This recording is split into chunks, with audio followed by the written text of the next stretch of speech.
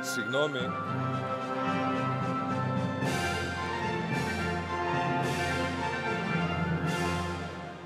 Ladies and gentlemen, distinguished guests, good morning and welcome to this, the 6th European Summit of Regions and Cities. My name is Karen Coleman. I am an Irish journalist, and it is my great pleasure to co-moderate today's debate with my Greek colleague, Ilias Siakantaris. Thank you, Karen. Over the next couple of hours, we will debate the future of Europe. We are going to focus on the economic and social situation in the European Union in general and in Greece in particular. We will debate also the democratic legitimacy of the EU, especially in the light of the upcoming European Parliament elections. And we will ask what will be the future challenges of the EU and how they can be tackled. And in a short time, to participate in this debate, we will be joined by the President of the Committee of the Regions, Ramon Luis Valcarcel, Mr. Yves Leterme, the Deputy Secretary-General of the OECD, and Mr. Antonio Costa, Mayor of Lisbon. And later on, we will hear from the President of the European Commission, José Manuel Barroso, who will make a keynote address. But before that, I will invite the Governor of the Attica region, Mr. Ioannis Gouros, who will present his opening remarks.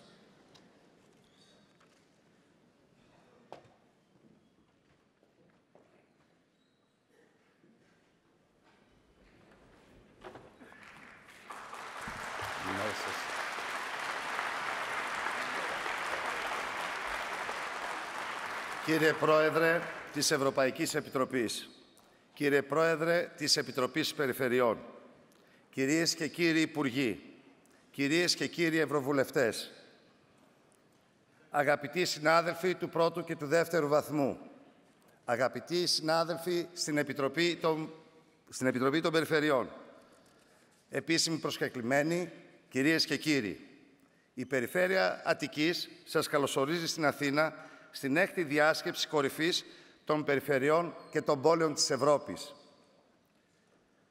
Σήμερα είναι μια σημαντική μέρα. Μια μέρα συζήτησης. Μια μέρα για τους Ευρωπαίους πολίτες. Μια συζήτηση για τις ελπίδες τους, τις ανησυχίες τους, από μια Ευρώπη που στοχάζεται, προβληματίζεται, αναζητά το δρόμο που μας πάει πιο κοντά στο σήμερα και στο αύριο. Στην αίθουσα αυτή του Μεγάρου Μουσικής Αθηνών, εκπρόσωποι από όλες τις περιφέρειες και τις πόλεις της Ευρώπης, μαζί με τους επικεφαλείς όλων των θεσμικών οργάνων της Ευρωπαϊκής Ένωσης, αγαπητοί συνάδελφοι της Επιτροπής των Περιφερειών, πρόεδροι των Περιφερειών και δήμαρχοι των πόλεων, μας τιμάτε με την παρουσία σας και σας ευχαριστούμε θερμά. Ας αναζητήσουμε σήμερα, στα δύσκολα αυτά χρόνια, την αρχή του νήματος του ευρωπαϊκού εγχειρήματος. Πριν από 6 δεκαετίες, πάνω στα ερείπια μιας κατακαιρματισμένης και τραυματισμένης Ευρώπης, 6 χώρες είχαν ένα όραμα που φάνταζε ουτοπικό. Να δημιουργήσουν μια κοινότητα κρατών που θα αναζητούσε μια κοινή πορεία με οικονομική, κοινωνική, πολιτική ασφάλεια και σταθερότητα για τους πολίτες. Που θα άφηνε πίσω της τις αντιπαραθέσεις, τις συγκρούσεις και τους πολέμους που βύθιζαν την Ευρωπαϊκή Ήπειρο στο σκοτάδι. Η ιδέα της Ευρωπαϊκής Ένωσης είναι μια ιστορικά εκρηκτική και πρωτοπόρος ιδέα, που με τρόπο καινοτόμο και ανατρεπτικό, δημιουργικό, γράφει ένα από τα πιο σημαντικά κεφάλαια της σύγχρονης ανθρώπινης ιστορίας. Γνωρίζουμε την εξέλιξη. Αυτή η ιδέα ρίζωσε, αναπτύχθηκε και φτάνοντας στη σημερινή της μορφή, έδωσε τους καρπούς της ανάπτυξης, της ευμάρειας και της ειρηνικής συνύπαρξης. Πέρασε κρίσεις, γνώρισε υποχωρήσεις και επανεκκινήσεις, αλλά προχώρησε. Αυτό είναι το σημαντικό. Σήμερα χρειάζεται να πάμε αυτήν την ιδέα ένα βήμα πιο μπροστά. Ποτέ, αγαπητοί φίλοι, ο κόσμος δεν μένει στάσιμος. Σήμερα νέες ανάγκες έχουν διαμορφωθεί, νέα προβλήματα έχουν αναδειχθεί και νέα αιτήματα προβάλλουν για την Ευρώπη. Σήμερα, όσο ποτέ, η μεγάλη ευρωπαϊκή ιδέα χρειάζεται να κάνει ένα βήμα μπροστά. Αποφασιστικό, όριμο, συνειδητοποιημένο. Ένα βήμα στον πραγματικό σύγχρονο κόσμο, όπως αυτός ορίζεται από τις συνθήκες της εποχής. Η Ευρώπη πασχίζει να βρει τους τρόπους να δημιουργήσει τους θεσμούς προκειμένου να ανταποκριθεί στην κρίση, Δεν είναι η Ευρώπη της συνθήκης του Μάστριχτ, ούτε η Ευρώπη της συνθήκης του Άμστερνταμ. Όμως η Ευρώπη προχωράει. Αναζητά και αναδεικνύει νέες λύσεις, θεσμικές και ουσιαστικές. Γι' αυτό εξάλλου σήμερα βρισκόμαστε όλοι εδώ. Εμείς οι σημερινοί Ευρωπαίοι έχουμε την υποχρέωση να ευανθύνουμε, να ενδυναμώσουμε και να ζωγονίσουμε την ευρωπαϊκή ιδέα. Μια ιδέα που στηρίζεται στο άνοιγμα στις διεθνείς προκλήσεις, αλλά και στην έμπρακτη, όχι διακηρυκτική αλληλεγγύη. Να εμπλουτίσουμε την Ευρώπη με περισσότερα ποιοτικά χαρακτηριστικά, δίνοντας νόημα σε αυτό που θα μπορούσαμε να ονομάσουμε ευρωπαϊκό πρότυπο, ευρωπαϊκό τρόπο αντίληψης και ζωής. Μόνο έτσι μπορούμε να χτίσουμε μια νέα εμπιστοσύνη γύρω από αυτό που έχουμε συνηθίσει, να ονομάζουμε ευρωπαϊκό όραμα, ώστε η σχέση των πολιτών με την Ευρώπη να γίνει πιο στέρεη, πιο δυνατή. Αφετηρία νέα έμπνευσης και νέας δημιουργίας. Πρέπει να καλυφθεί το χάσμα που υπάρχει ανάμεσα στην Ευρώπη των Βρυξελών από την Ευρώπη των πολιτών. Σε 2 μόλις μήνες έχουμε τις ευρωεκλογές. Στιγμή πολιτικά βαρισίμαντη, στην οποία ο πολίτης της κάθε χώρας, αλλά μαζί και πολίτης της Ευρώπης, έρχεται αντιμέτωπος με τον εαυτό του, με την ίδια την ευθύνη του. Η αποχή, η αδράνεια, η απάθεια όσων εφησυχάζουν είναι η χαρά όσων είναι αντίθετοι στην ιδέα της ευρωπαϊκής ενοποίησης, όσοι επιθυμούν μια Ευρώπη διαιρημένη και διαμελισμένη. Είναι μια μοναδική ευκαιρία να απευθυνθούμε ξανά στους Ευρωπαίους πολίτες και να τους πείσουμε πως έχουμε ένα νέο όραμα για την Ευρώπη. Ποτέ άλλωστε η αποστασιοποίηση και ο σκεπτικισμός των πολιτών ως προς τα τεκτενόμενα στην Ευρωπαϊκή Ένωση δεν ήταν τόσο έντονα. Πιστέψτε με, και μιλάω από μια χώρα όπου η θετική άποψη για την Ευρώπη και τις προοπτικές της ήταν σε επίπεδα από τα πιο υψηλά. Αυτή η αποστασιοποίηση, αυτός ο σκεπτικισμός δεν είναι επιδερμικό φαινόμενο.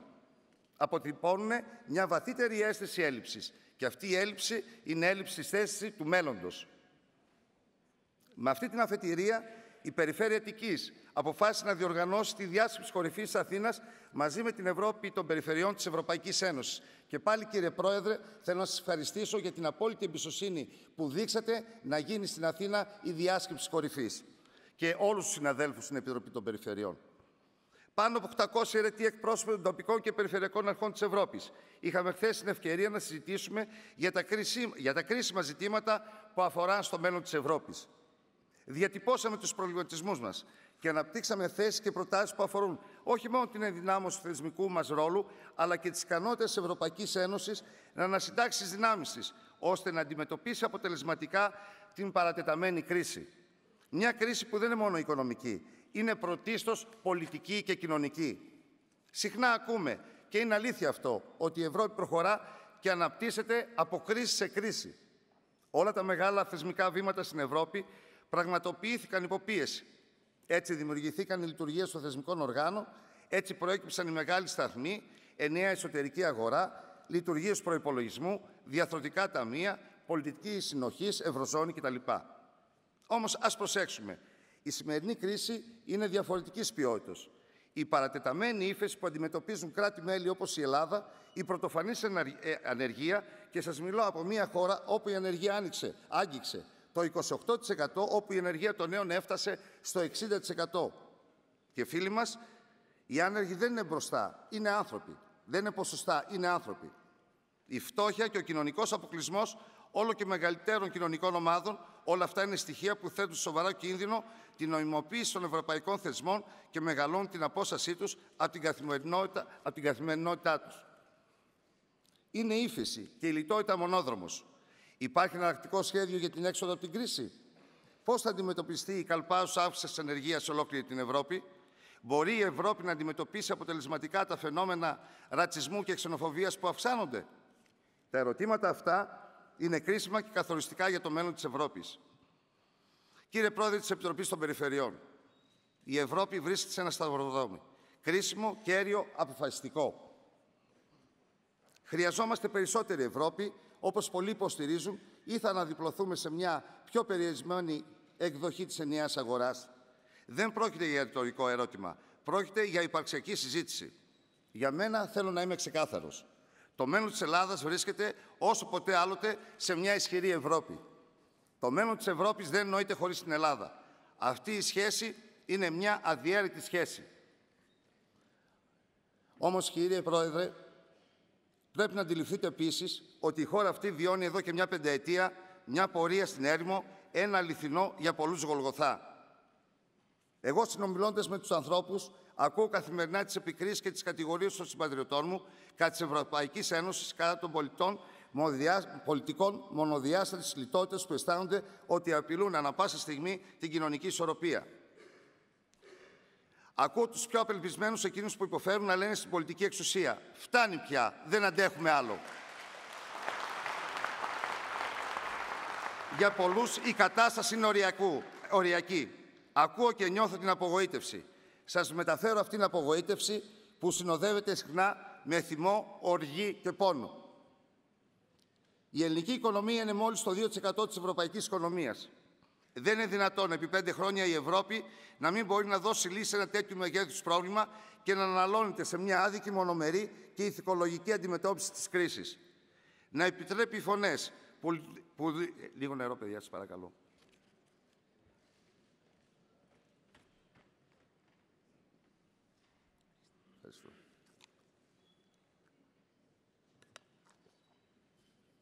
Συγγνώμη. Η ελληνική οικονομία είναι μόλις το 2% της ευρωπαϊκής οικονομίας. Δεν είναι δυνατόν επί 5 χρόνια η Ευρώπη να μην μπορεί να δώσει λύση σε ένα τέτοιο μέγεθος πρόβλημα και να αναλώνεται σε μια άδικη, μονομερή και ηθικολογική αντιμετώπιση της κρίσης. Να επιτρέπει φωνές που λιδωρούν τον ελληνικό λαό και τον παρουσιάζουν ως μαύρο πρόβατο της παγκόσμιας οικονομίας. Να στιγματίζονται λαοί, παραδόσεις, πολιτισμοί. Οι αρχαίοι Έλληνες έλεγαν μια μεγάλη αλήθεια: παν μέτρον άριστο. Σήμερα κάπου χάθηκε το μέτρο και όλοι έχουν ευθύνη. Έχουν ευθύνη και αυτοί που έπαιρναν και αυτοί που έδαιναν τα δάνεια, αλλά και αυτοί που έπρεπε να επιβλέπουν και να ελέγχουν.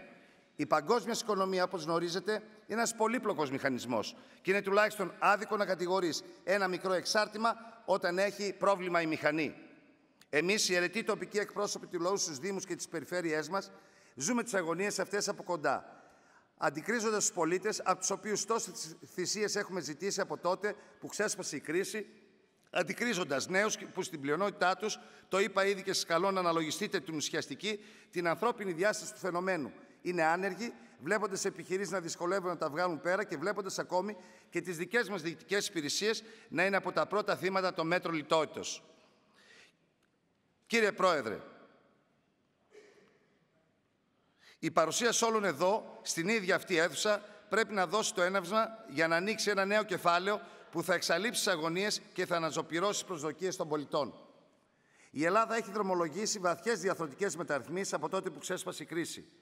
Θα αναφερθώ στο παράδειγμα της αιρετής περιφερειακής αυτοδιοίκησης, όπου η Ελλάδα συντάσσεται με τις υπόλοιπες ευρωπαϊκές χώρες στο ζήτημα της οργάνωσης των θεσμών. Χρειάζεται να συνάψουμε σήμερα ένα νέο σύμφωνο εμπιστοσύνης ανάμεσα στην Ελλάδα και στην Ευρωπαϊκή Ένωση. Η εμπιστοσύνη, αυτό είναι το μόνο γνήσιο θεμέλιο στο οποίο μπορεί να στηριχθεί η συνύπαρξη μέσα σε μια πραγματικά ενωμένη Ευρώπη. Αυτό και μόνο είναι το αναγκαίο θεμέλιο μια νέα σχέση ικανής να αντέξει αναμέτρηση με τις νέες συνθήκες. Κύριε Πρόεδρε της Ευρωπαϊκής Επιτροπής, κύριε Πρόεδρε της Επιτροπής των Περιφερειών, ο ελληνικός λαός είναι γενναιόψυχος. Έχει υπομείνει πολλά. Είμαι σίγουρος ότι θα καταφέρει. Εμείς, σύγχρονοι Έλληνες, το οφείλουμε στον εαυτό μας και στην ιστορία μας. Το οφείλουμε στα παιδιά μας. Όμως η χώρα μας έχει ανάγκη από εσωτερική πολιτική σταθερότητα αλλά και δουλειές. Την ανάπτυξη δεν την παραγγέλνεις. Την κατακτάς με συγκεκριμένες πρωτοβουλίες, διαμορφώνοντας συγκεκριμένες προϋποθέσεις, με σοβαρότητα και επιμονή. Προκειμένου η Ευρωπαϊκή Ένωση και η Ελλάδα να επανέλθουν στον δρόμο της οικονομικής ανάπτυξης και της απασχόλησης, θα χρειαστεί οι περιφέρειες και οι Δήμοι να αναγνωριστούν σε κάθε κράτος μέλος και ιδίως στην Ελλάδα ως ένας από τους πυλώνες της ανάπτυξης. Να συνειδητοποιηθεί ότι μπορούν να προσφέρουν διέξοδο από την κρίση, να συντελέσουν στην επανεκκίνηση της ανάπτυξης, να δώσουν σε επίπεδο κοντινό στον πολίτη πραγματικά αποτελέσματα. Η περιφέρεια Αττικής, η μεγαλύτερη περιφέρεια της χώρας, με τη λειτουργία της, το τεράστιο πλήθος έργων που υλοποιεί και το θετικό οικονομικό ισοζύγιο που διαθέτει, το αποδεικνύει καθημερινά και έμπρακτα σε πλήρη και αγαστή συνεργασία με την κυβέρνηση του κ. Σαμαρά. Οι περιφέρειες και οι Δήμοι αναμένουν μια δεύτερη φάση οικονομικής πολιτικής της Ένωσης, εγκύτερη προς τις περιφέρειες και τις επιχειρήσεις. Με τον τρόπο όμως ουσιαστικό, λειτουργικό, όχι διακηρυκτικό. Μπορείτε να στηρίζετε τους αιρετούς εκπροσώπους τοπικής αυτοδιοίκησης ως συνεπείς και αποτελεσματικούς εταίρους που γνωρίζουν από κοντά την κατάκτηση και τις ανάγκες των πολιτών και των επιχειρήσεων, τις θέσεις εργασίας του αύριο και τις χρηματοδοτήσεις που οι επιχειρηματίες αναμένουν. Η εντυπωσιακή αύξηση απορροφητικότητας στο ΕΣΠΑ που επιτεύχθηκε τους τελευταίους 30 μήνες, που οι αιρετές περιφέρειες ανέλαβαν την αρμοδιότητα, το αποδεικνύει. Αυτό ας αποτελέσει βάθρο για να χτίσουν μια ακόμη μεγαλύτερη αποτελεσματικότητα. Οι περιφέρειες και οι δήμοι έχουν δικαιωματικά κερδίσει τη θέση που τους ανήκει στο θεματολόγιο για την ανάπτυξη και την απασχόληση. Αγαπητέ Πρόεδρε, αγαπητέ Ραμόν Λουίς, οι περιφέρειες αποτελούν τους πλέον πολύτιμους εταίρους της Ευρωπαϊκής Ένωσης και του ελληνικού κράτους. Επηρεάζουν, καθορίζουν και υποστηρίζουν αποφάσεις, μεταφορές, στην έρευνα, την καινοτομία, το περιβάλλον, την ψηφιακή οικονομία, όλοι οι τομείς καθοριστικοί για την ανάπτυξη και τη δημιουργία θέσεων εργασίας. Κυρίες και κύριοι, αγαπητοί συνάδελφοι, Έλληνες και Ευρωπαίοι, την κρίση δεν νοείται να τη βλέπουμε ούτε μυρολατρικά, ούτε αποστασιοποιημένα. Οι λαοί μας, ήδη από την αρχαιότητα, κατόρθωναν πάντοτε να αναγεννηθούν από τις χειρότερες αναταραχές και καταστάσεις της ιστορίας. Η Ευρώπη είναι το μεγαλύτερο παράδειγμα ειρηνικής συμβίωσης και ευημερίας στην παγκόσμια ανθρώπινη εξέλιξη. Όταν το λέμε αυτό, πρέπει να δρούμε από αυτή μεγάλη αλήθεια δύναμη για τα επόμενα βήματα. Βήματα αποφασιστικότητας, βήματα αλληλεγγύης, βήματα κοινής πορείας προς μια στενότερη ένωση των λαών. Αυτή είναι η Ευρώπη που πρέπει σήμερα να ζωγονίσουμε, να αναμορφώσουμε και να προσφέρουμε στα παιδιά μας. Και δεν πρέπει, αγαπητοί φίλοι, να ξεχνάμε ποτέ, εκεί που υπάρχει μία βούληση, υπάρχει πάντοτε ένας δρόμος. Σας ευχαριστώ όλους που με ακούσατε.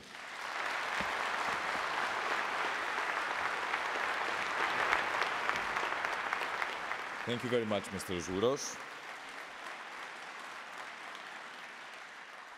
It is appropriate that this debate takes place in Athens.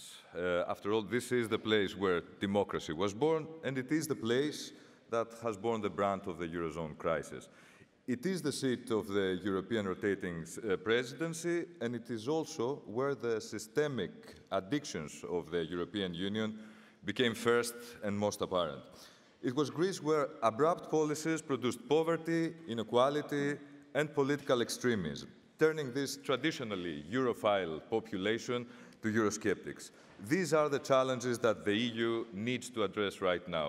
So it is rather apt that this debate takes place here, Karen. And indeed, this morning's debate is also timely, with European elections taking place in May, amid predictions that the next European Parliament will have far more representatives from radical parties of both the extreme left and right spectrums. And these elections will also mark a change in the way the President of the European Commission will be elected. So 2014 is a year of significant change for the European Union, and a year in which a debate about its future is appropriate. So now let's start our debate and welcome onto the stage our distinguished guests, the President of the Committee of the Region, Mr. Ramon Luis Valcárcel, Mr. Yves Leterme, please take your seats, and Mr. Antonio Costa, the Mayor of Lisbon.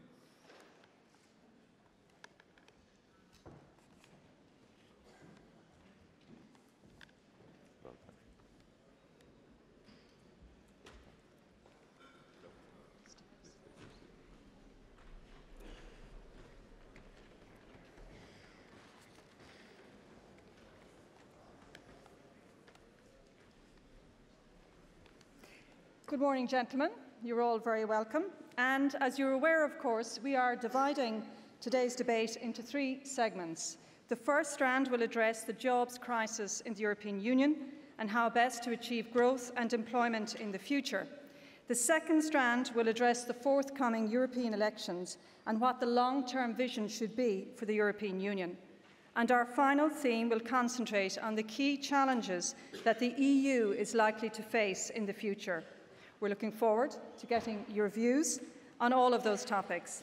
And we'll also be conducting a poll of our audience here in the hall after each segment, and we'll take some video questions as well during the debate. So now let's begin with our opening question, which is linked to our first topic, jobs and growth in the EU.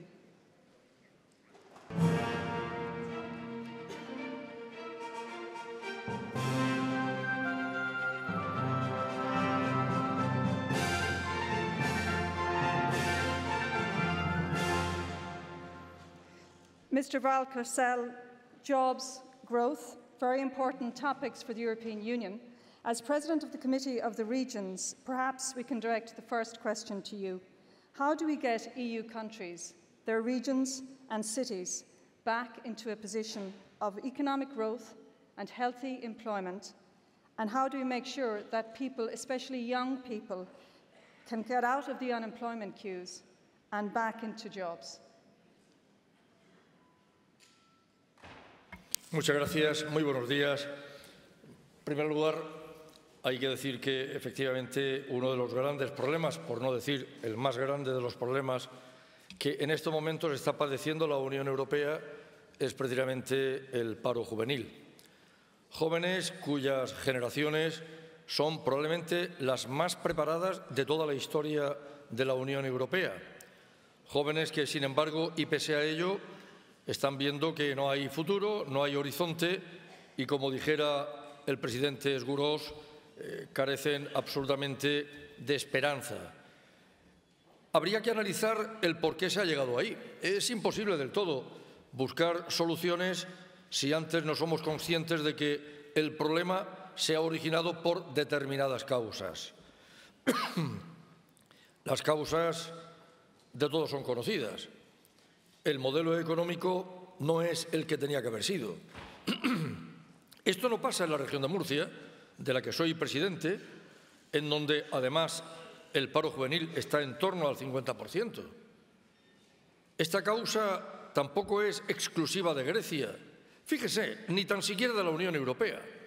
Creo que el modelo económico que en un momento determinado de la historia la mayoría de los países del mundo decidieron que ese era el modelo adecuado y al final descubrimos que ese no era el modelo adecuado.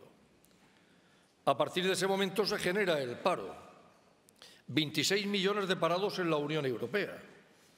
Más de 5 millones de parados jóvenes de menos de 25 años en la Unión Europea. Teníamos que haber apostado por otro modelo económico, sin duda alguna. Ahora nos hemos dado cuenta. No valía aquello y ha de valer precisamente todo modelo económico basado en la formación. Esto que tanto hablamos de la I+D, pues efectivamente, ese era el camino que no tomamos. Aprendido el error, sabemos que hay que tomar el camino que efectivamente sea capaz de generar empleo. ¿Cómo devolver al joven que está en paro a una posición digna de digno trabajo? Pues, en primer lugar, apostando por el modelo y, en segundo lugar, no es fácil, yo lo sé, si no, esto ya estaría resuelto, pero es evidente que hay que sumar, hay que crear sinergias de los presupuestos de los ayuntamientos locales, de las regiones, de los estados, incluso presupuestos supranacionales, capaces de orientar todos sus esfuerzos precisamente a la creación de empleo. Sumar, en definitiva, presupuesto público, sumar al presupuesto público también la iniciativa privada. Lo público-privado tiene que funcionar de una vez por todas y, desde luego, eso sí, llevar a cabo políticas como, por ejemplo, la garantía juvenil que la Comisión Europea puso en marcha el pasado año, que es cierto que no nos parece ni mucho menos del todo suficiente. 6.000 millones no es suficiente para 5 millones de jóvenes en paro, pero en cualquier caso hemos iniciado el camino. Aprendimos de los errores, sabemos qué camino hay que andar, empezamos a sumar iniciativas y, por supuesto, repito, hay que generar sinergias entre los diversos presupuestos para que de esta manera, junto con la participación privada, podamos resolver este que es de los más grandes problemas que tiene la Unión Europea. Okay, thank you very much for that. Elise? I will ask the second question to Mr. Leterme, the Deputy Secretary General of the OECD. In retrospect, and seeing all these fiscal measures that the Commission took in the crisis countries, was it the only alternative? Did it go well? Was there a critical component lacking in these policies? What did go wrong? First of all, I would like to say that to our opinion, when you look at the way Can you please start your start question? again. First of all, I would like to say that when you look at the past 6 years, of course we are in a learning curve, and certainly I was then Prime Minister. The first reactions were, let's say, not completely based on a kind of handbook, how you tackle a crisis. But when you compare it to crises of, for instance, the last century, I think globally spoken, the leadership, whether it be the leadership on the European level or in member states, all these socio-economic partners reacted better and have succeeded to tackle in a better way the crisis than it used to be in the 20th century. That having been said, I think indeed that the whole of the question is to strike a good balance between adding credibility to the fiscal policy, to the fiscal position, managing the issue of the public debt, managing the budgets in the right way, but on the other hand, in the choice you make and the kind of tools you use to reduce deficit and to manage the debt, to make that choice that is the least counterproductive in terms of economic growth. And it is clear that now we have to have, on the one hand, we have to continue our efforts in terms of fiscal consolidation. We have to continue, still have to produce lots of effort to strengthen the balance sheets of lots of systemic banks in the Eurozone, more specifically. And on the other hand, we have to strengthen our structural policy. And this is not always a question of adding money to having more expenditure. Sometimes you have very important measures in the range of structural policy that doesn't cost anything. So to sum up, I think there was no alternative than to address the lack of trust, lack of confidence on the level of international markets towards the refinancing needs and the payback capacities of public authorities. That was a fact. There was a mistrust. And so we had to address this by showing that we were ready to decide measures in terms of fiscal consolidation and reducing the deficit.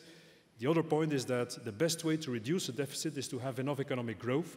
And to have economic growth, and in fact it's more than 6 years already that we are fighting with that problem. It's already 15 to 20 years that Europe as a whole has a very low pace of economic growth. So the second part is to have enough economic growth, which makes it more easy to tackle the problem of the fiscal consolidation, the deficit and the debt. I would only want to add something, is that to our opinion as an OECD, what is underestimated at this very moment is that there is not only a problem in some countries, and this problem is already addressed, of the public debt, of the public deficit.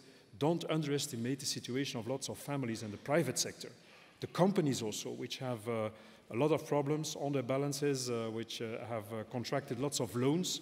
And so the indebtedness of the private sector is often underestimated when you look at policies, when the Eurozone is discussed and is debated like this morning. With a yes or no, do you think that the European countries now know not to moralize too much on the private debt? Will they correct these mistakes? I think there are still in the Eurozone and still even some countries which are at, let's say, where the problems are not solved yet. And some of these countries still have very important problems in terms of private debt yet. Thank you very much. Karen?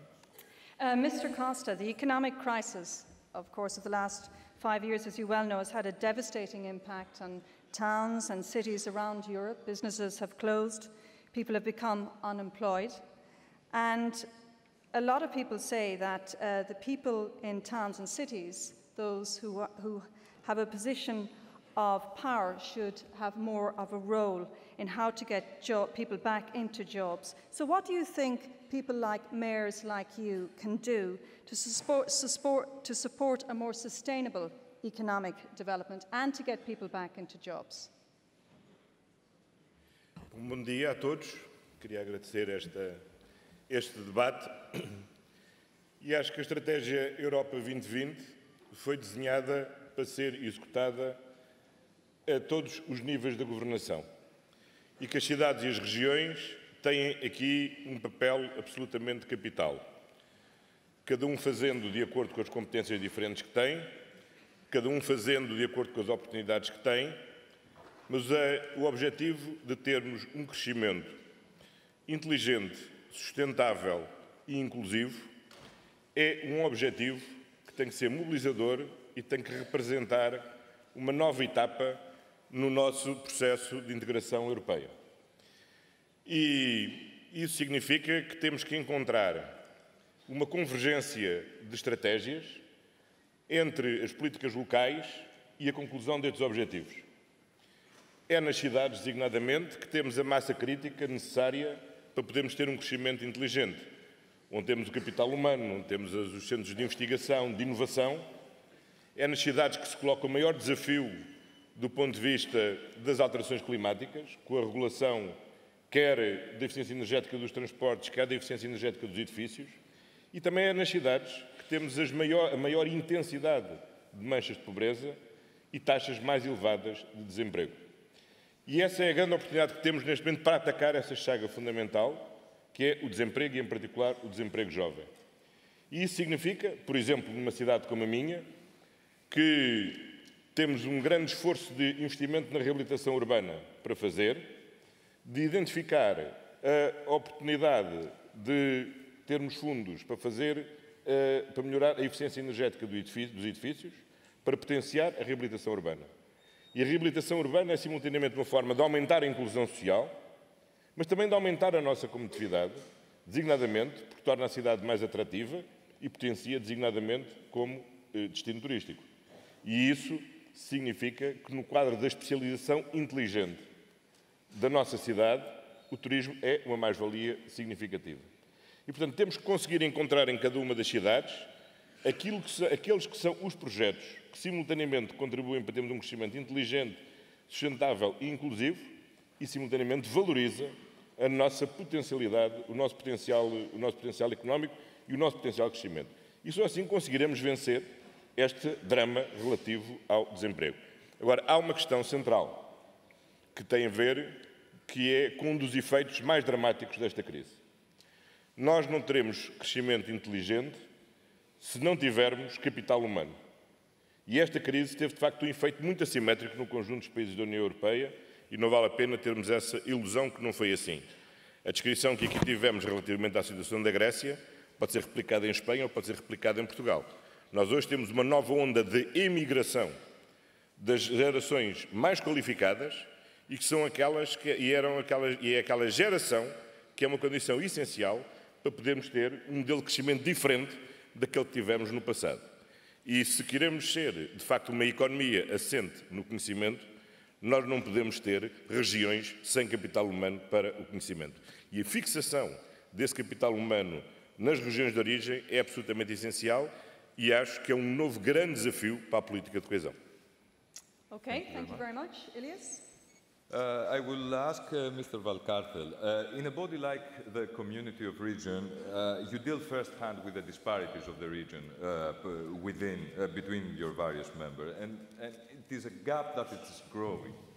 Do you see a multi-speed Europe as a setting that would allow this gap to start shrinking again and convergence powers setting into motion?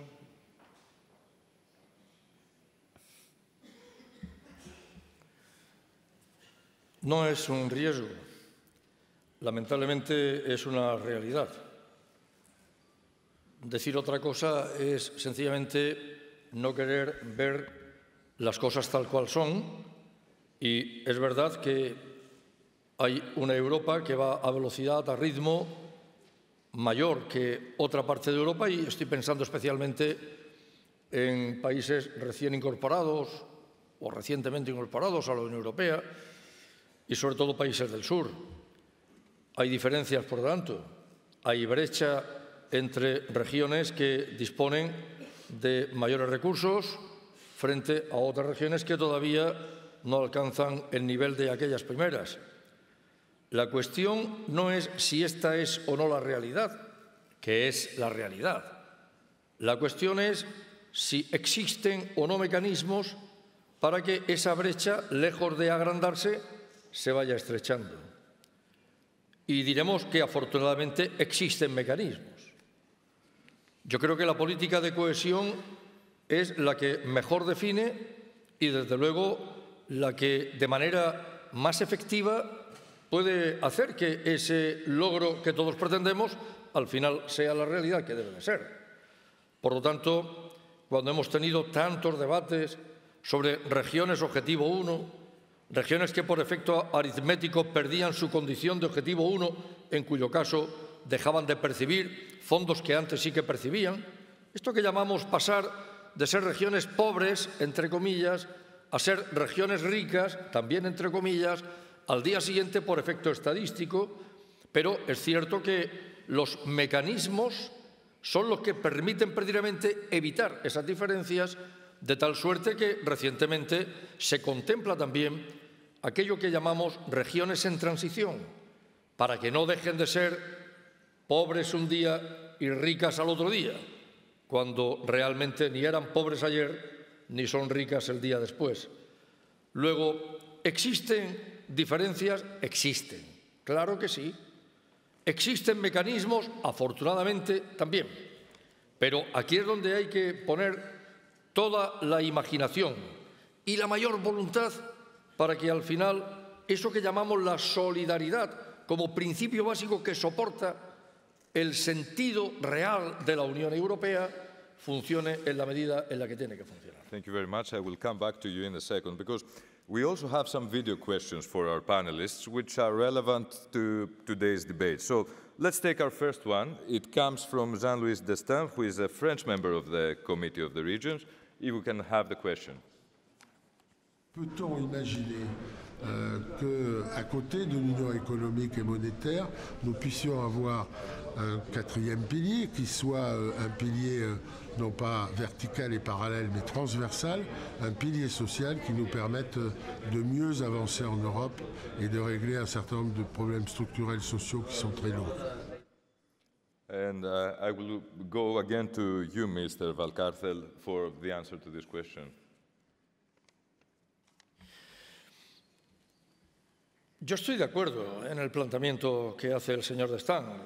Es una pregunta que además yo creo que conlleva también la voluntad de que de alguna manera se establezcan esos mecanismos a partir de ese pilar transversal que pueda conectar lo que es la política de las inversiones junto con la política social.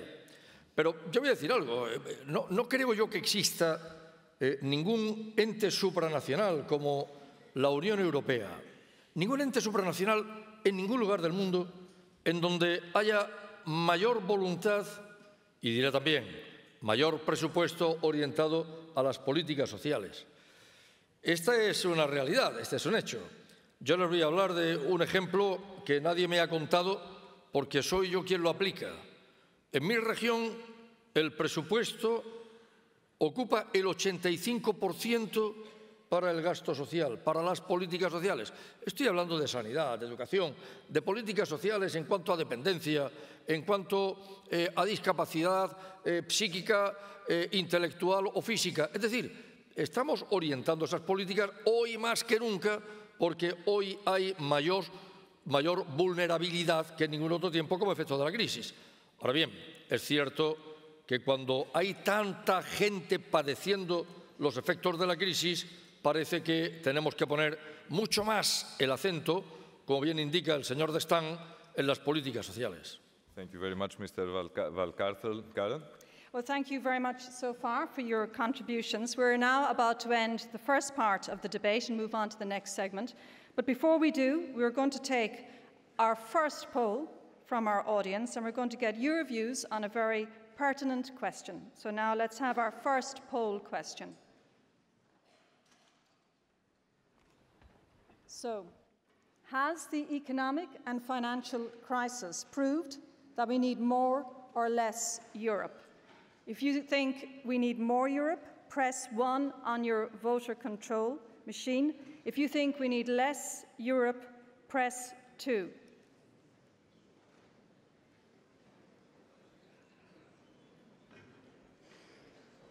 Okay, so just to explain, we're going to have a vote bar which will actually show your results. So we're just going to do that again. So we're going to, if I can ask you, those who think you need more Europe, vote 1.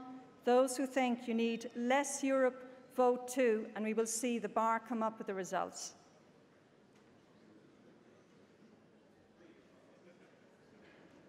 Okay? Vote now. Okay, now you can start voting.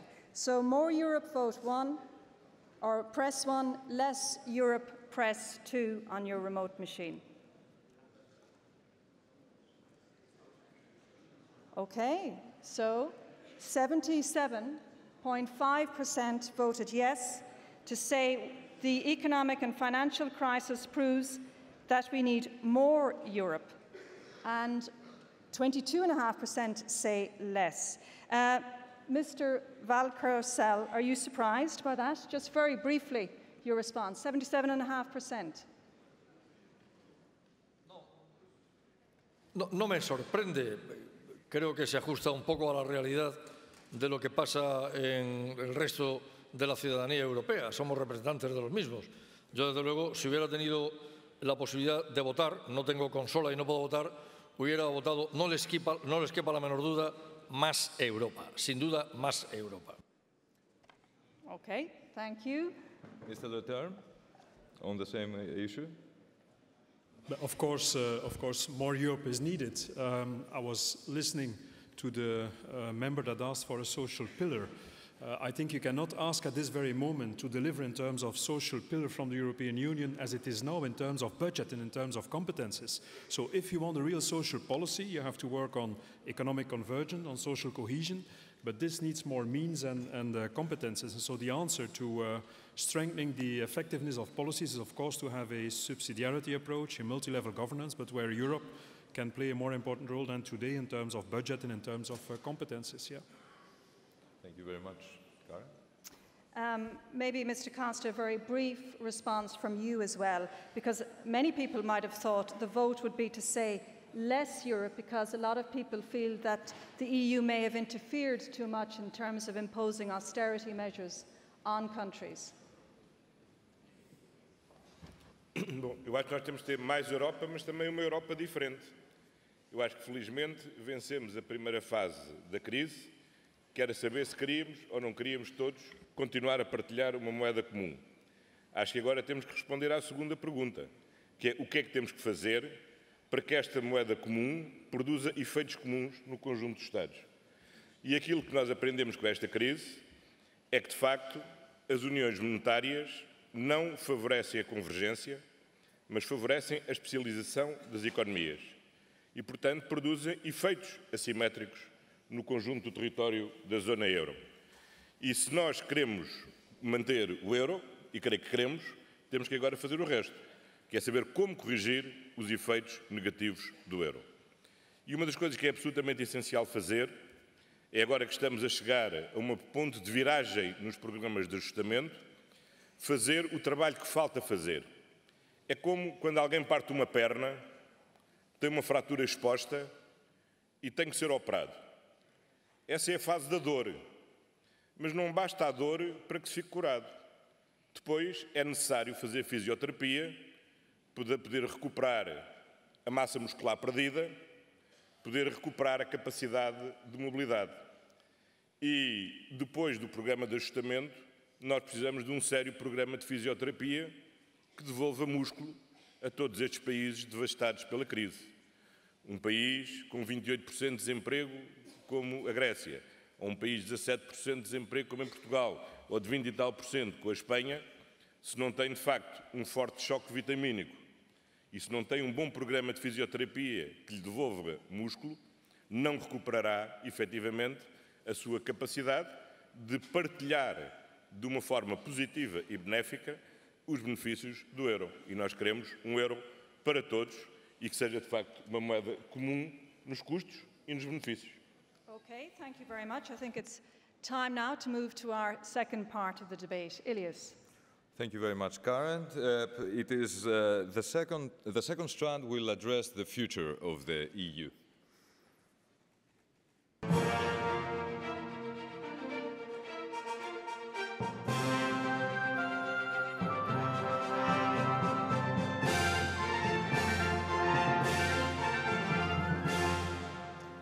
Europe still has made huge leaps, but still finds itself torn between two concepts: national sovereignty on one hand, federalism on the other hand, an internal conflict that has caused considerable damage during the crisis. Yet, despite this 5-year broil, we still seem stuck in the same internal conflict. Yes or no to Europe? However, that was a call for the post-war generation. Now, the question is, what Europe? And how can this debate move towards this long-term vision? I will start with Mr. Valcarcel. The antagonism that we see today between the core and the periphery reminds us, it echoes, like the old antagonism within the nation states, between the capital and the regions. Do you think that the Committee of the Regions, having this experience, this institutional background on that, could help in the wider issue of bridging this gap in the European Union?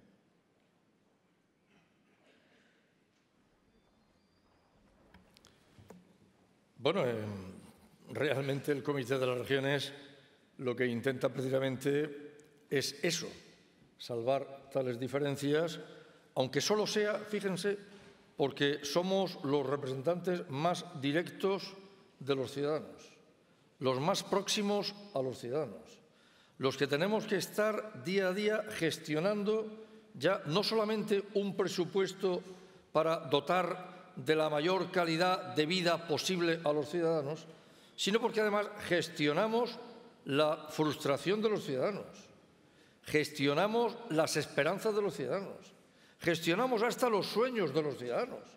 Es la proximidad, es la política que hace que al final termines identificándote al máximo con los ciudadanos. ¿Qué pretendemos desde el Comité de las Regiones? Precisamente eso. Es decir, acortar tales diferencias, evitar, por tanto, que haya, si esto tiene mucha relación con la pregunta que usted me hacía antes acerca de las velocidades distintas de determinadas regiones, de determinados países, de esas dos Europas de dos tiempos distintos. Al final no deja de ser distinto a ello. Lo que pretendemos, en definitiva, desde el Comité es una política más social, más equitativa, una política en donde además llevemos los problemas de los ciudadanos, los reales, los que estamos palpando día a día, pues a las instituciones europeas para que éstas, a su vez, desde su sensibilidad, que por supuesto la tienen, desde su legitimidad, que por supuesto la tienen, pero entre todos sumando para que al final esas diferencias dejen de serlo. Thank you very much. Karen? Maybe if I can turn to you, Mr. Costa, and particularly address a question about May's European elections.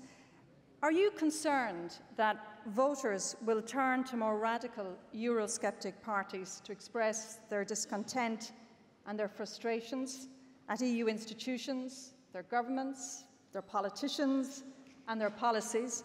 Because in some EU countries, we've seen quite a significant shift in support for those more radical Eurosceptic parties.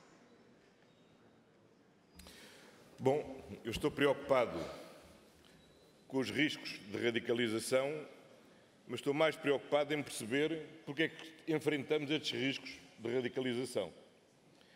E a verdade é que estes riscos de radicalização existem por dois motivos essenciais. Por um lado, porque de facto a Europa deixou de ser, para muitos cidadãos, um fator de esperança. E em segundo lugar, porque as alternativas políticas no seio da União Europeia tornaram-se menos claras e menos visíveis. Não basta aos grandes partidos europeus terem dois candidatos diferentes a presidentes da Comissão para que as pessoas percepcionem essas candidaturas como candidaturas alternativas. E quando as alternativas não se jogam no campo democrático, necessariamente surgem no campo radical. E é isso que é necessário compreender e que é necessário corrigir. Eu acho que o grande erro, nós quando olhamos, vemos num momento paradoxal, entre este desânimo interno e ao mesmo tempo a vermos as manifestações na Praça Maidan em Kiev, ou aquilo que é o movimento de muitos subsaarianos em direção à Europa, percebemos como de facto temos o dever de defender um projeto que continua a ser um exemplo de paz, de coesão social, de progresso e de liberdade para milhões de seres humanos no mundo. Mas para o fazer temos que, porventura, voltar àquilo que é a raiz do nosso projeto europeu. Para os pais fundadores da Europa, a economia era um instrumento para uma comunidade política assente em valores culturais comuns e num modelo social que era comum. A economia não era o fim, era o instrumento. E eu acho que foi no momento em que sobrepusemos a economia aos valores e ao modelo social que a Europa começou a desencantar os próprios europeus. E é importante identificar a causa, porque é a forma de corrigir, de voltar a dar um passo ao lado e corrigir o que é necessário corrigir. E espero que depois deste período duro que temos vivido nestes últimos anos, possamos retomar aquilo que é essencial. E permitam-me, sendo socialista, que cite um notável conservador, que foi o Winston Churchill, e quando, durante a Segunda Guerra, se discutia se deviam ou não deviam fazer cortes no orçamento da cultura, respondeu: se não é pela cultura que nós nos batemos, porque é que nós nos estamos a bater? E essa é a questão que temos que responder aos europeus. Por que razão, porque é que nos estamos a bater e porque é que suportamos estes sacrifícios? Isto tem que fazer um sentido, e só faz sentido se for em nome de valores e em nome do modelo social, que é o nosso e que queremos defender. Okay, Mr. Costa, thank you. Ilias? Thank you very much, Karen.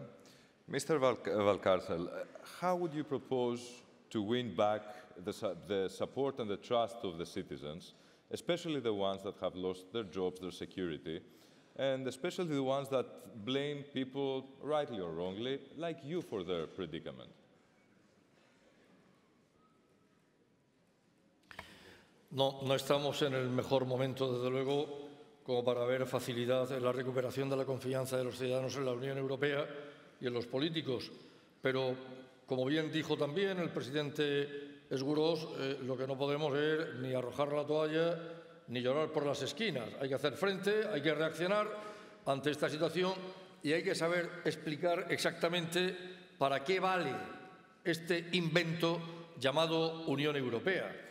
A los ciudadanos podemos explicarles las cosas con grandes discursos y al final los ciudadanos darán la espalda a los políticos porque no hemos descendido al detalle. Ahora toca descender al detalle. Ahora toca hablar exactamente de qué es lo que hace Europa por los ciudadanos. Ya no los políticos, que es un concepto hoy bastante depreciado, pero sí, ¿qué está haciendo Europa? Es que cuando una persona va a un hospital en cualquier rincón de la Unión Europea, ese hospital ha sido construido con fondos europeos en la mayor parte. O cuando nuestros hijos van a los colegios públicos, esos colegios han sido levantados con presupuesto europeo en la mayor parte. Y cuando discurrimos por las carreteras, esas carreteras han sido asimismo costeadas por la Unión Europea, y las depuradoras y tantas cosas más. Esto es lo que hay que explicar a los ciudadanos. Europa no es el problema, Europa es la solución al problema. Es la que está dando posibilidad para que ese estado de bienestar se consolide como tal. Esto es fundamental y hay que explicarlo así, con mucha humildad, por supuesto, pero también con el ímpetu de saber que esto es bueno para los ciudadanos. Europa es lo mejor que ha podido pasar a la propia historia de la Unión Europea. 69 años de paz. Jamás se había producido un periodo como este. Y además de prosperidad, pese a que ahora una crisis tremenda como esta se lleva por delante tantas cosas. Pero junto con ello, hablemos también no solamente del efecto economicista de construir hospitales, colegios y los principios. Porque donde se acaban las fronteras europeas es cuando empiezan los problemas, entre otros el de Ucrania, como bien hacía referencia el alcalde Costa. Por tanto, los principios son elementos básicos también. Es que la libertad no llega porque sí, hay que cultivarla todos los días, creyendo en ello profundamente. Es que la participación, la descentralización, la transparencia, la democracia en definitiva, la paz, eso es Europa también. Y esto es lo que hay que explicarle a los ciudadanos. Es mejor esto que no sea algo similar a esto. Thank you very much. Karen? Mr. Leterme, if I can perhaps direct this question to you, and you were here yesterday at the summit and would have heard about the growing economic and social disparities that people were talking about that has increased between regions in the European Union. And it seems that European trend of inequality and disparity between places is increasing worldwide. What do you think regional and local authorities can do in Europe to reverse this trend and to try to create greater equality between all regions and cities in Europe? Well, I think it was put very clear due to what happened during the last couple of years in terms of fiscal consolidation, that in the future, whatever happens, public authorities, globally spoken, will have to perform better with less money, doing more in favor of the citizens with less money. And you can manage this only by improving the efficiency, the effectiveness of the efforts. And very important in that field is to acknowledge that the one-size-fits-all, the one solution for all problems all over Europe is not the right approach, that you have to have tailor-made solutions based, once again, Luc van der Brand explained it yesterday in this meeting, multi-level governments, alignment of policies. But in that framework, local and regional authorities, so cities and regions and provinces, have a very important role to play. And I don't like the kind of game to blame each other, saying the European Union is wrong, the national governments are wrong. No, the local authorities sometimes have good policies, bad policies. Anyway, what is very important, I think, is at least in terms of social cohesion, which is also based on economic convergence, in terms of social cohesion, I think at least 3 elements could improve the situation on the initiative of the local authorities. First of all, I think priority number 1, and it has been addressed already by the President here, it is the inclusive labor market policy, especially towards young people. What is happening now with thousands, 10,000s of young people that are unemployed, that are not in education nor in employment, that are left aside at the margins of society, this is a ticking bomb. And so we have to address this, and you can address this, of course, in strengthening your economy competitiveness, in working on the unit labor cost, for instance. That's more the domain of the national authorities, but on the local level, on the regional level, having tailor-made solutions adapted to the specific situation of cities, of parts of the labor market, this is very important. And there, of course, the local authority has a good view on the situation and has to give a very important priority to help to address this very important issue of inclusive labor market solution policies that don't let outside of the labor market any people. Secondly, entrepreneurship. There are also corporate taxes, incentives, and so on. That's more the domain of the European, of the national governments. But for instance, incubators, improving the framework, the conditions for people to start up new enterprises. You know, Europe is a little bit lagging behind. Europe is a continent of small and medium enterprises, was a continent of entrepreneurship. And when you compare it to economies like South Korea, but also emerging economies like Brazil and others, you see that entrepreneurship, the number of people that take the risk to start up an enterprise is decreasing, is too low. And so there I think local authorities can take initiatives to facilitate the work startups have to do. Last but not least, we've been talking about this yesterday. Of course, regional and local authorities are the main public investors all over the place, and especially in Europe. I think 2/3 approximately of the investment of public authorities goes through local and regional initiatives.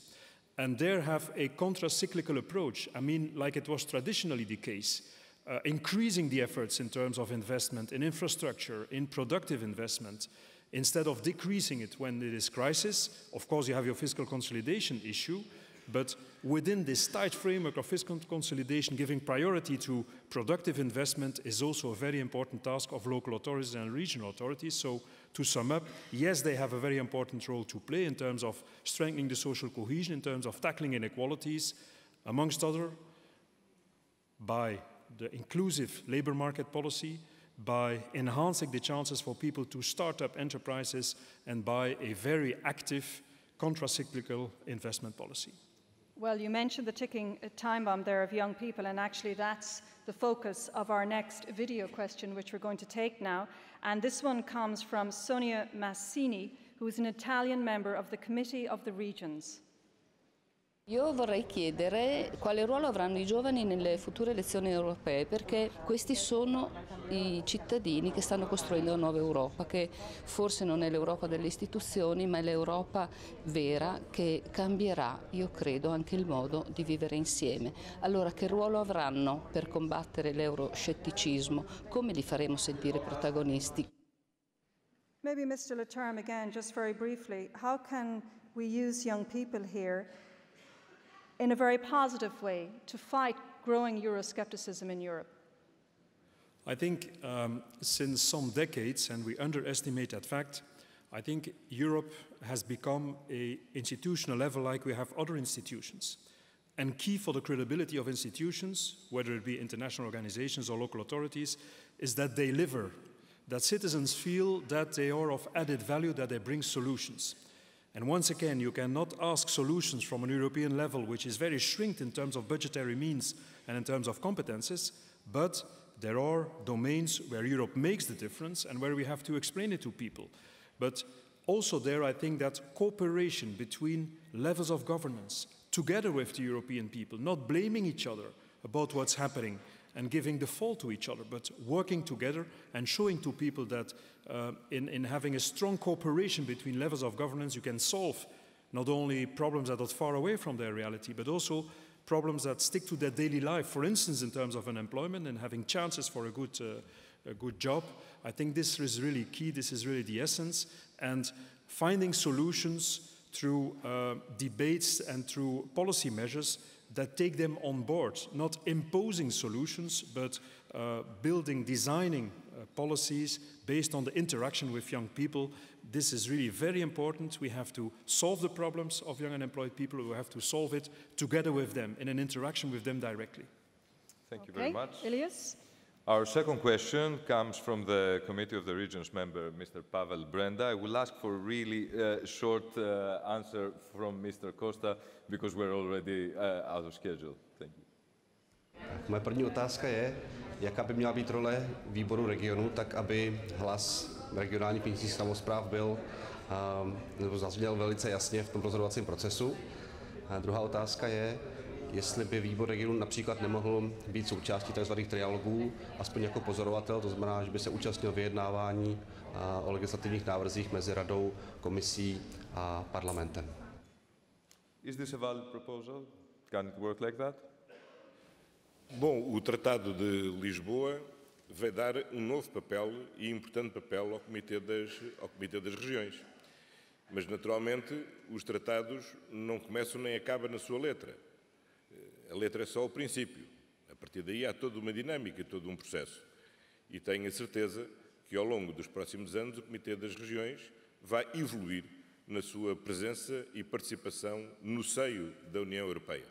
Aliás, recentemente, esta semana, ou a semana passada, a mesa do Parlamento aprovou uma declaração sobre a Carta de Governação Multinível, que define bem a ambição que o Parlamento Europeu tem para ter uma presença mais ativa em todo o processo de governação da União Europeia e, designadamente, também no processo legislativo.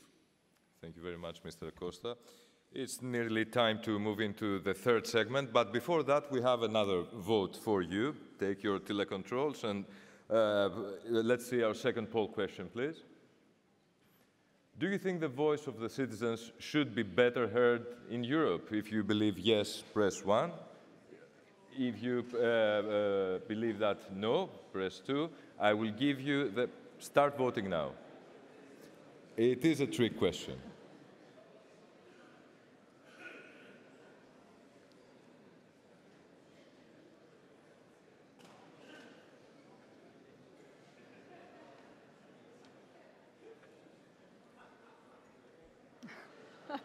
Well, the answer is predictable and it's telling. I don't know if it's a positive sign, Mr. Valcarcel, or it's an alarm bell.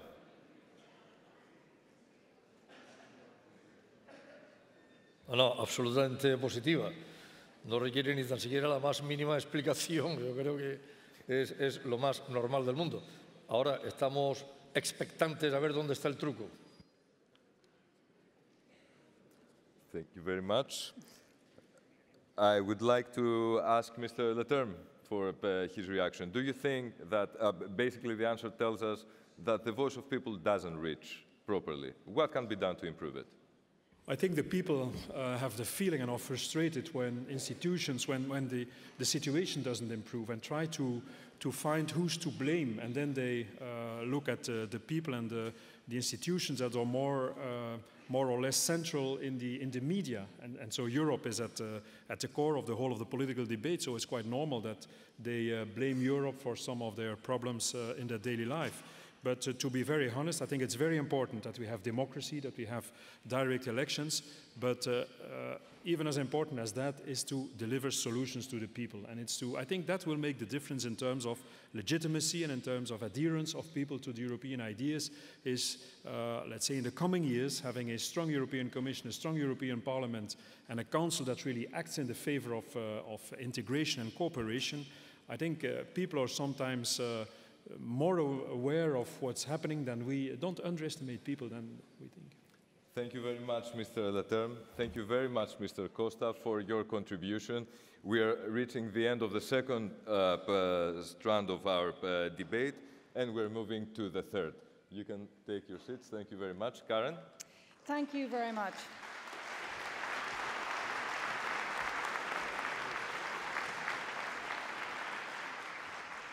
Well, we've now come to the third and final strand of today's debate, which addresses the key challenges that the European Union is likely to face in the future. And I would now like to ask us to join us, the President of the European Commission, José Manuel Barroso.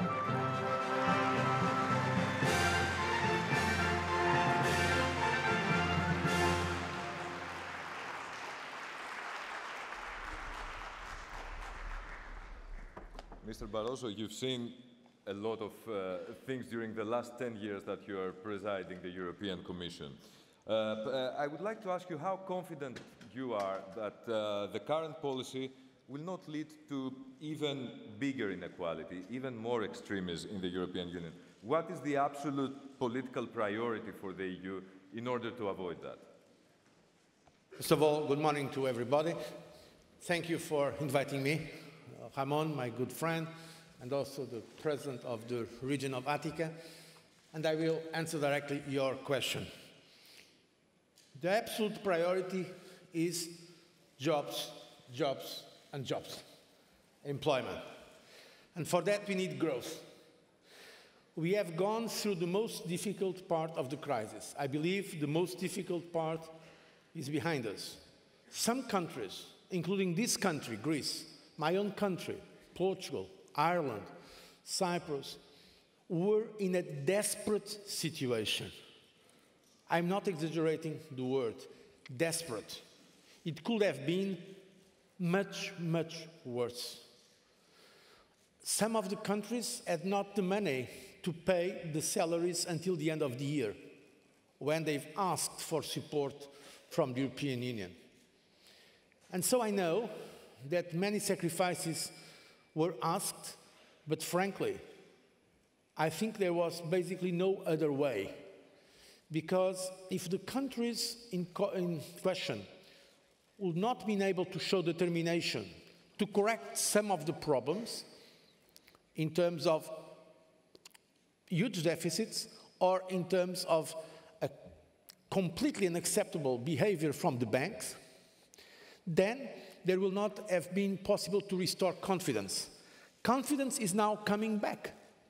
Ireland exited the program. Ireland is now having a good level of growth.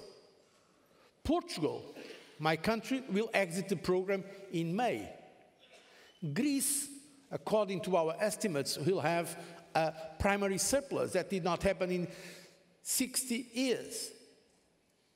And now we expect already this year growth of around 0.9, and next year even above 2%. So we know the difficulties, but you are also leaders. You are leaders of the regions or the cities. You know very well that nothing comes without effort. And we have to be realistic. It was very important to show the capacity to control the huge deficits, to put the banks in order. We are still doing that. But now I think we have to come to a second phase, a phase where growth is, of course, the center of all our actions. But frankly, we could not have growth if we did not make this kind of corrections of some imbalances. Because we have seen, and I think all of us have learned the lesson, that growth supported or based on high levels of debt, public debt, or private debt is simply not sustainable. That is artificial growth. And now what we need is sustainable growth, more inclusive growth, and I'm confident that the European economy is going to get out of this crisis stronger than before, resilient, and we have already seen now that the first signs of recovery are there. Because we live in a world, we are not out of the world, a world where there is tough competition and we have to become more competitive. So we have to pursue some reforms to make our economies, because there are different situations in Europe, fit for globalization, fit for the 21st century. So based on the 10 years of experience that you mentioned, and sometimes working, I can tell you, day and night, looking at the spreads of all the countries, I tell you that I'm confident about the future of Greece, of the so-called more vulnerable economies, and of the European Union and the euro area as a whole. I want to build a little bit on this message of hope that you have, because we often speak about macroeconomic elements, but the people of Greece are suffering blows to their finances and also to their dignity for years now. And now they feel also hostage to a friction between the creditors. What is the message of hope that you can give to the Greeks in terms of their future within the EU? I trust very much Greece. I admire very much this country. I know the resilience of Greece and the Greek people. I've been all over the world, and all over the world I've met very dynamic Greek communities. So frankly, I think this country has all the resources to be a leading country. I'm against stereotypes and prejudices. Things can change for the better. Just an example. Greece was, until 2 years ago, one of the worst performers in terms of absorption of the structural funds. It was one of the 3 countries that were less able to use the structural funds, the regional funds. I have created a task force for Greece. We have cooperated with the Greek authorities. Now Greece is the 4th. Among 28 countries, Greece is one of the top performers. So you see, there is no fatality. Things can change for the better. And I'm sure that Greece, that over the centuries has shown this resilience, is now able also to correct some of the problems that exist in this country, and we know what they are, in terms of the public administration, in terms still of, now it's been correcting, but in fact, tax evasion, tax fraud, problems that exist also in the way the state relates to the society and the society to the state. This is something that is very important. And we have seen that now, this year, we already expect positive growth to Greece. Next year as well, even bigger. So imbalances are being corrected. I personally believe that the efforts of Greece and the reforms have been underestimated. And there are some reasons, objective reasons, why Greece was not doing so well, let me be very frank with you, as Ireland or Portugal. The reasons were, first of all, Greece was getting that crisis in the most difficult moment also for the euro area. And so there was a lot of skepticism around the world. Do you remember that some time ago people were predicting the implosion of the euro? I was speaking with President Obama, with President Putin, with President or Prime Minister of China, the Prime Minister of Japan, Brazil, and they were asking me in the G20, do you believe the euro is going to resist or it's going to implode? Do you believe the European Union will be able to stay or will be the disintegration of Europe? And I've said always, I believe it's going to stay. But don't you think that Greece has to exit the euro? In January 2012, I invited the chief economists of the most important banks in Europe to have a brainstorm in the European Commission in Brussels. Do you know what happened? All of them, except one, said by the end of this year, 2012, Greece will be out of the euro. And I said, you are wrong. Greece will be in the euro. Because they were underestimating the political factor. They were underestimating that in spite of all the difficulties, the Greek people that is very committed to Europe wanted to stay in the euro, will not want to fall in another category. So the point is that extraordinary resilience. But there was another 2 points that were making the life of Greece more difficult. Not only they were the Greeks to suffer the first impact, they were also the country where there were very difficult political situation. Elections, instability, governments following, all these comments about the referendum created instability, uncertainty, and you know investors do not like uncertainty. So the political management here was not the best. Third, and this is important for you to know, the comments coming from outside, including from some members of the euro area, saying that Greece will not be able to do it was extremely negative. While regarding Ireland, there was since the beginning a positive expectation, regarding Portugal, relatively positive. Regarding Greece, there were messages coming from the outside saying Greece is not going to do it. And that had a very negative impact in the markets and the market's perception. This explains why the Greek case is to some extent special. But Greece was able to resist to this. And that's why I'm sure that if there are no errors and if there are no complacency now, if Greece remains committed to the reforms, and we are now, I hope, finalizing, I would like this next week, I hope, but depends also on the Greek side, finalize this review, I believe there is no reason why Greece would be less able than Ireland or Portugal or Cyprus, that is also making now big efforts, and Greece will not be able to join the group of the most, let's say, successful economies. There are some prejudices in Europe. I'm a man from the south. My country is from Europe, from Portugal, from the south of Europe. I know that sometimes there are cultural prejudices. I don't like those stereotypes or prejudices. I'm sure that the Greeks are as able as any other in Europe, and I've seen that in my life. So my message to Greece is one of hope, and we as European Union will stay to support Greece, provided, of course, the Greeks are able to stay the course of it, what is more competitiveness, and now to make the necessary reforms to have sustainable growth. Thank you very much, Mr. President. Karen?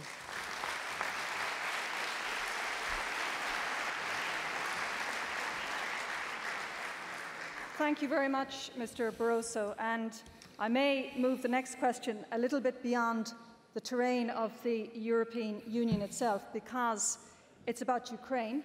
And of course, we're here at a time when the crisis in Ukraine is dominating global headlines.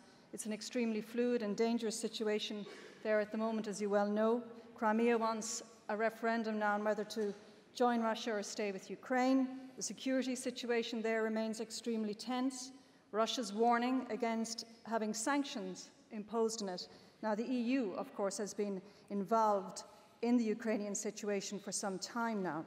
But right now, what do you think are the most effective steps that the EU can take to try to resolve this crisis in Ukraine? Some of the steps were already adopted unanimously by the heads of state and government in Brussels the day before yesterday. I was in that meeting, and I was very happy to see that all the 28 heads of state and government were able to agree on a common set of measures. Political, diplomatic, also economic. Political and diplomatic, showing clearly that what is happening in terms of not respecting the unity or territorial integrity of a country is simply not acceptable, and that there will be consequences if this is not respected. There was a very firm reaction from all the heads of state and government. We received in Brussels Prime Minister Yatsenyuk. It was a very good meeting, expressing also our political solidarity with the government and the people of Ukraine. But we went beyond that. The day before the European Council, the European Commission presented a package of financial support to Ukraine. That is around 11 billion euros for the next years, but we consider there grants and loans. It's not all grants. Part is loans. Part of it will be given through the European Investment Bank and the EBRD, European Bank of Reconstruction and Development. And we are now working to do everything to put as soon as possible the necessary macro-financial assistance, because Ukraine has a problem of treasury. So I think this was also a very good manifestation of solidarity. It's a very complex issue, as you know, Ukraine, but it's in a way a lesson.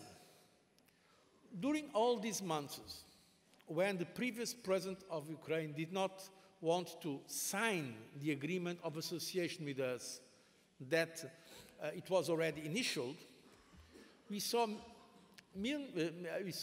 thousands and thousands of people by freezing temperatures waving the European flag, showing their adherence to the European values. They want to live like we live in the European Union. We have many problems, but we have a respect for human rights, rule of law, and we have a certain level of prosperity. More than 100 people already died for these values in Europe. In Ukraine, so to follow the values of Europe, I think we have a duty of solidarity with that country, and we'll work to have them as close as possible to us. We have decided also immediately to sign, because it was requested by the Prime Minister of Ukraine, sign the political chapters of the association agreement, which means that Ukraine will seal its association with the European Union. That's what I think what we can do and should do now, but of course we'll do it in a way, and we are trying to do it in a way that is peaceful. Our goal for Ukraine is very clear. It's peace, stability, prosperity. We don't have any ambition regarding Ukraine. What we want them is to decide their future. And we are trying to make clear to our Russian partners that the association of Ukraine to the European Union is not against Russian interests. We don't want a confrontation about Ukraine. I think it's not acceptable that in the 21st century we still have this issue of balance of power between countries and annexation of parts of another country. This is simply not acceptable. What we need is to have peace, and regional peace, continental peace, and global peace. That's why I still hope that there will be an effort to achieve a peaceful solution, a negotiated solution that has to include, of course, the government of Ukraine, and we as the European Union are, together with our partners, together, of course, with the United Nations, ready to work for peace in Ukraine and peace for all Europe, because peace is the most valuable good that we have in Europe. That is something that we were able to keep in Europe also because of the European Union. That's why 2 years ago we have received, I was part of that ceremony with such honor, we have received the Nobel Peace Prize. It was thanks to Europe that we have been built and consolidating peace in all these continents, thanks to the European Union. We have the same approach to Ukraine. Let's hope that all the others have the same approach and that we can de-escalate the situation and let that country decide their future. Okay, thank you very much, Mr. Barroso. Perhaps, thank you. Perhaps, Mr. Valcrcel, we could get your responses to what Mr. Barroso has just said.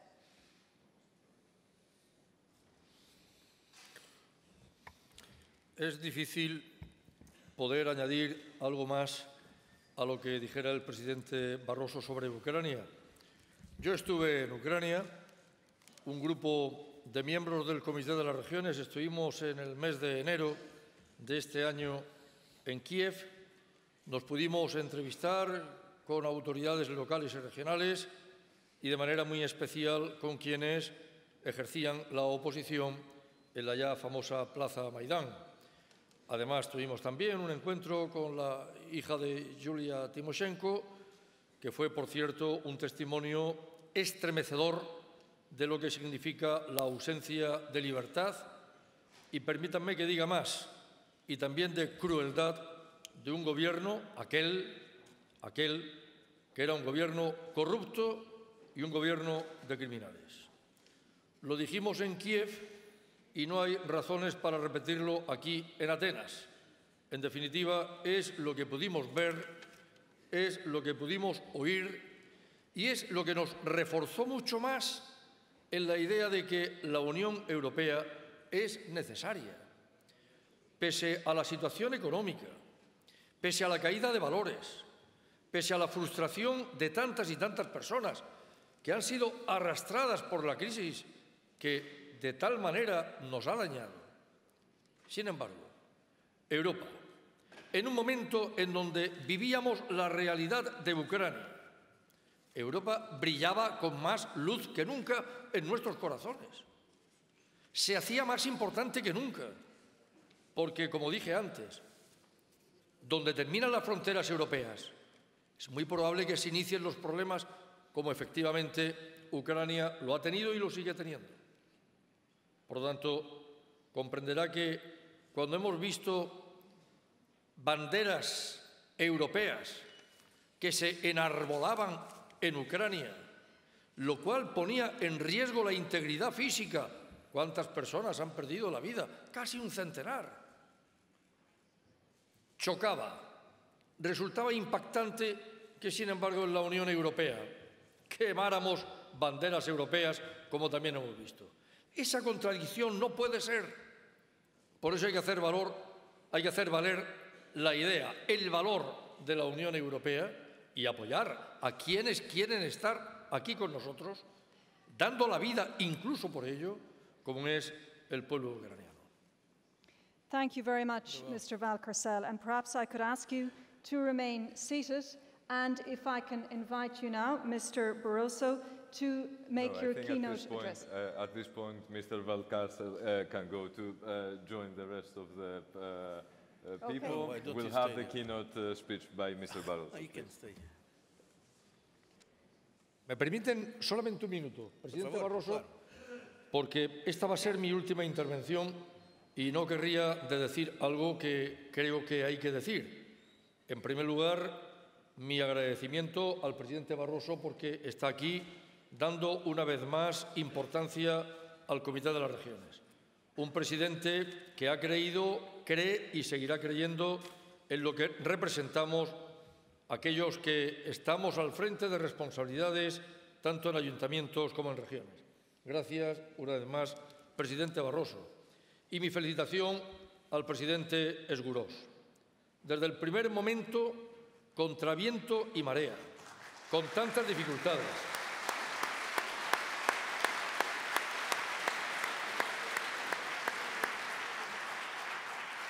creyó que había que celebrar la cumbre aquí en Atenas. No eran tiempos fáciles, las circunstancias no acompañaban, pero se empeñó y organizó esta cumbre. Así pues, querido presidente Esgurós, enhorabuena en nombre de todos los miembros del Comité de las Regiones. Ha sido ciertamente una cumbre memorable, perfectamente organizada, con la hospitalidad y el calor humano que caracteriza a los griegos. Y esto hace grande no solamente a Atenas, no solamente a Grecia, sino también al propio Comité de las Regiones. Muchísimas gracias, querido presidente Esgurós. Y a ustedes, gracias por su atención.